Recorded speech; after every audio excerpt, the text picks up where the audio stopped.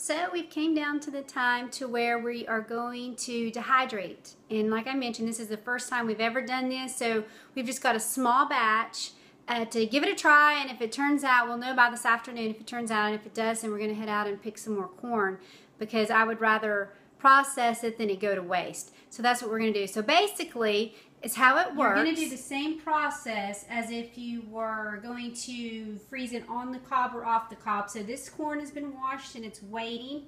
The water is coming to a boil here. So as soon as it comes to a boil, I'm going to put the corn in. The corn goes in for 5 to 6 minutes.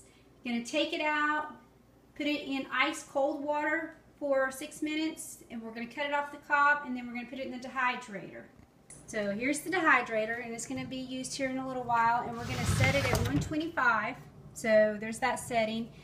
And from the book, it's showing that in our area, you see the 6, 7, 8, 9, and 10. And that has to do with how long it needs to dehydrate, depending on the area that you live and the season it is. So for us right now, we are 10 hours, I'm pretty sure, but I'm going to double check on that as far as how long to do that. So we can turn to the front and double check that. So here is how we can reference that. So this is July. So actually we are in the green. So I was incorrect on that. So it looks like about 9 hours, give or take, but we'll check it as we go as well. So. Okay, the water has finally got ready, so we're going to put the corn in. And a thing to remember is that as you put the corn in, the water is going to lose its boil. But that's okay. You don't want to wait for the water to come to a boil before you start timing the corn, because the water is already really hot. So we're going to put this in there, and we are going to start the timer. And I'm going to start it for 6 minutes. And so now we're going to get the water ready.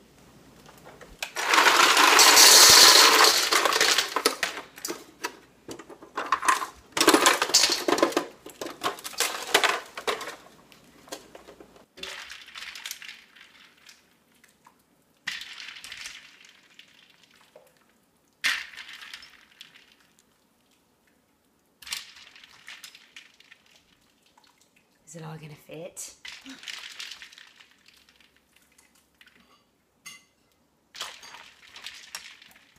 Okay, so we've got that in there, so we're going to set the timer, and we are going to let this go for 6 minutes in the cold. So set the timer here.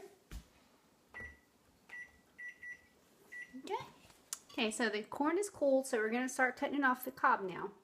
And then once we get it all cut off the cob, we'll then pull out our shelving here and stick this in the dehydrator.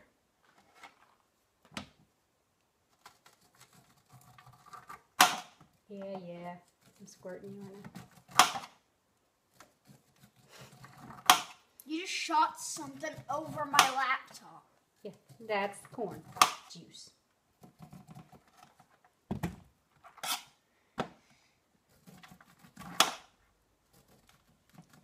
There are tools out there that can cut it off the cob faster, but for me, I think this is easier. We had tried a few last year when we had processed a lot of corn, and I don't know, we tried it, and my husband and I both went back to pulling out our knives because it was just basically faster. Okay, so we have all the corn cut off the cob now, so I'm going to start pulling out the trays for the dehydrator, and we're going to put the corn on the trays there, and then we're going to stick them back in. So let me this out. So here's our trays. We've got this over top here to put the corn on. And so when we put the corn on, is what we're going to do is we're going to break it up into the kernels. And I'll show you that, how that's going to look.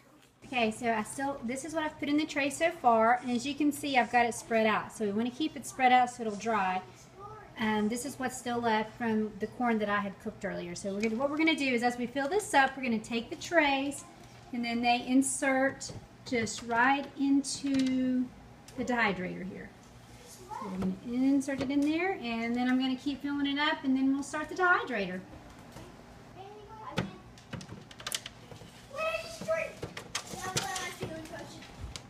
And we'll put this one in here. Okay.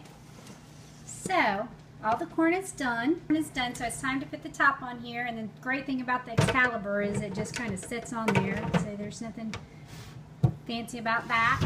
And as I mentioned, it's going to set at 125. So let me move this monster around here because it is big. So here's our settings, and the great thing, I mean, yeah, we have the book as well, but for a quick reference, Excalibur is great about putting this, but we're going to put it at 125, and you can hear it start kicking up there, and we're going to let it go for around 9 hours. I will be checking it throughout the time and kind of stirring the corn up just a little bit to make sure it's cooking.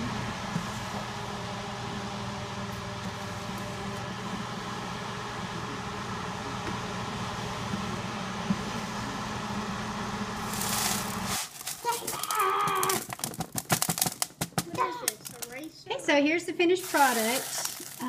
This is kind of what it looks like. We've put it in here.